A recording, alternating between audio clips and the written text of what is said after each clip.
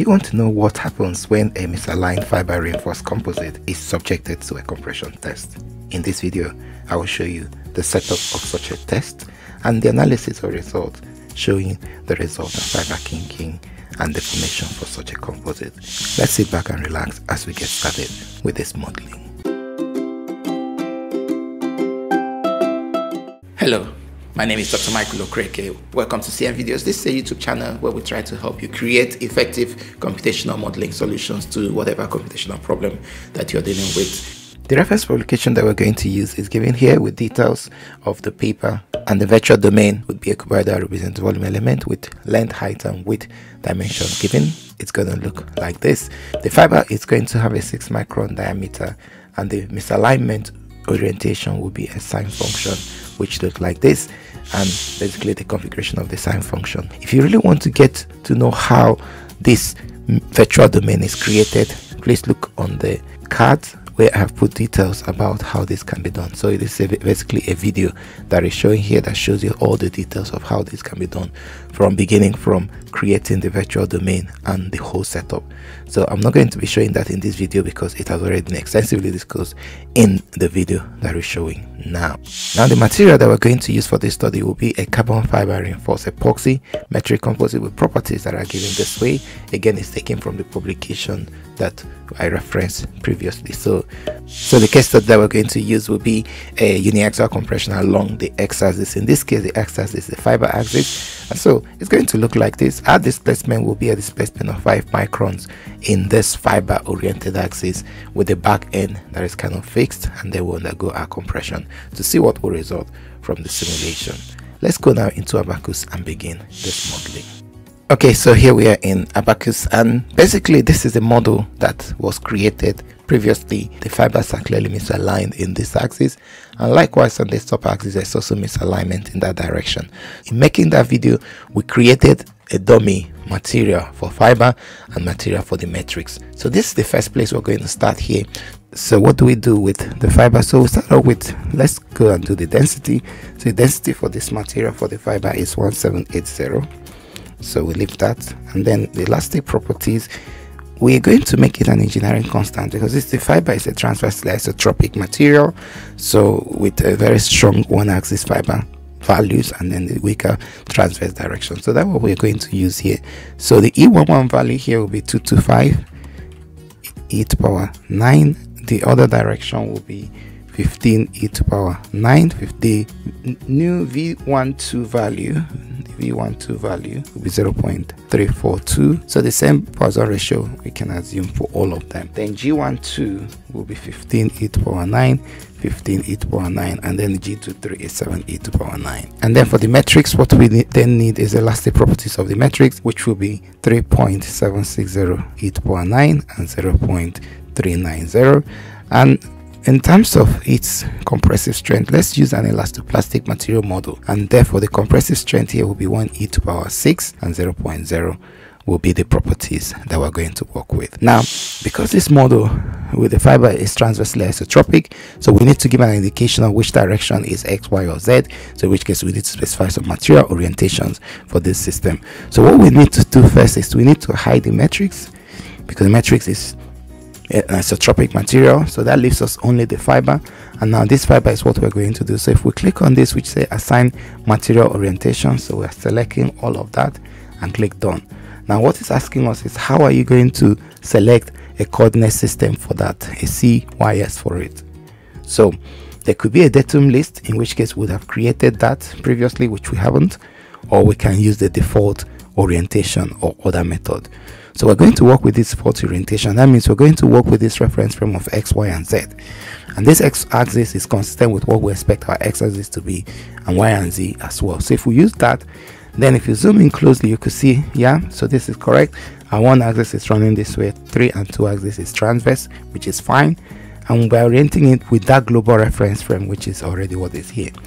So this is because of how we've created this model. If your model is in a different direction, then you can use another coordinate system which you could create, but here we're working with a global reference frame, and this is fine. for our model. So we click OK. So now that information transports itself into the model. Now we've got all the material properties. We're also giving it an idea of what the orientation would be. So that's all that we need to do, and we've already done the section assignments from the previous video. Again, if you go and find them out, that will help to understand what is going on. So the next thing to do is to just do the meshing. So we're going to look at a mesh of 2.4. It's probably adequate. So I always try to go with the default mesh type that is set for a start. So it will be modeled with an element shape of tetrahedron, and then we can just go ahead and mesh it. So that's a sort of an okay looking mesh that we have generated for this study. So basically we're going to impose a compressive behavior. All right, so the first thing here is to create some sets. So I'm going to call this my X front set, and I'm going to use a nodal output format for that. And then we'll make sure that we select the node set type to be set to by angle, by fixture angle, by angle especially, and then you hover in front here. Okay, so we've selected that and click done. Now I'm going to rotate this back to the back and again do the same. So this will be X back set, and then I'm going to do by nodal set option, again clicking there, so that gives us that feature. This is fine. We need to then also add some reference point. So what we're going to do here is, okay, I'm going to select a point, probably this point. Okay, click done, and then just copy what position that point is. So I'll copy it right there, and then I'll use it as a reference for my reference point. So if I go back to a part module and then choose reference point, so I position it there. However, I'm looking at the x-axis, so I could just make this a slightly bigger, so maybe 53. So that creates a reference point that's just close to that point, because I like attaching my reference point directly onto the material, so it's very much closer to there. So I can create a reference set, so reference point set. Okay, and we make that associated with this point. Okay, so create a step. So I'm going to call this my loading step associated with this. A static general loading step should suffice for now, because we just want to demonstrate the process. So a history output, so I'm going to take a history output based on what's happening right in the front of this.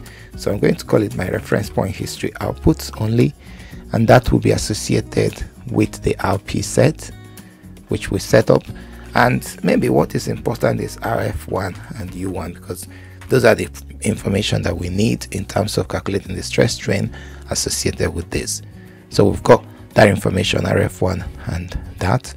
Now the next thing we then need to think about is the boundary conditions. So first thing, I'll need to create some constraints. So this is constraint equation. It's attached to an equation, and basically what we have here, so if I open up this a bit, so this is 1. The reference point we are using will be, we are loading it from the front, okay, in degree of freedom 1, degree of freedom 1, attached to a reference point set, and this will be -1. Again, if you want to learn a little bit more about how to impose this kind of periodic, this kind of loading, please look at the cards where I've shown the philosophy behind this kind of loading. All right, okay, so that means now I've connected this point to that point, so invariably then I need to apply my load on the reference point. So I'm going to call it my X comp load, and then obviously it's a displacement based loading, and I'm going to attach it to the reference point set. And we did say that it was going to be only a compressive load of -5, which is 10% on the 50 micron edge length in the x-axis. So there's a compressive pull in this direction, and it's kind of been linked to what's happening there. So the other thing that we need to think about is just our boundary condition at the back. So X back roller, and then we continue. So what happens at the X back set? Okay, so we'll fix it in the 1 and 2 direction, for example, and leave it to be free to move in the third axis. So again, depending on the boundary condition you choose, you will probably get a slightly different answer, but this is sort of just a basic boundary condition that we're going to use for this study. So we're pushing in the front, holding at the back, and then the job is ready to run. Okay, so this is the result that we generate from the simulation, and what we're looking at here is a mixed stress distribution, which does show indicate the fibers undergoing, taking some of the compressive loading, and the metal is sort of remaining, unloaded. But there are some interesting things that you can see here. So if we just do the animation of the system, so you could see what's happening. So clearly there is already the presence of a king band forming. So again, if you look at the shear distortion associated with this, so you already see the presence of a band here, which indicates the kink band. So we could look at other things associated. So again, there's a clear kink band forming around here, and it's following the orientation of the misalignment, and this is why compressive failure really happens around there. Every other place it seems to be okay, but now we have significant strain distortion around where the misalignment exists, hence the kink band that is forming right around the material. So if we then look at the plastic strain, so you could see again there's a presence of this band. And clearly in this case, obviously we've exaggerated this because we have modeled quite close to the fibers, and you can see a clear distinction of kink band. And as the system continues to deform, what you notice is the formation of the kink band as the material just deforms. So this is what is going on all the way around that. And this is a problem with misalignment in fibers. It's a precursor to a kink band formation, and that's what this video is showing us as we expected. Now the next thing that will be interesting is to look at the stress and strain data are resulting from this kind of simulation. So let's look at that. Now what we need to do is to go to the history output, and because during the setup we already requested certain kind of history outputs, so we'll go straight and use those. So that's the reaction force and the displacement in those direction. So that's all we need to do. So if we plot those two, so you could see what is showing us. So we get a plot of a behavioral system happening where the reaction force is that and the displacement is that. So we can take this information and then go on and calculate what is the resultant stress and strain data. If you want to do this again, I put a video in the link that shows you how you can take information of stress, force and displacement like this and then go on to make your calculations. If you want to learn how to create the virtual domain that led to this kind of result, please look at this video that is here. If this is the kind of content that you like, please do subscribe to this channel, so when content like this are made, you'll be the first to see. Thank you, and I'll see you in the next video. Bye bye.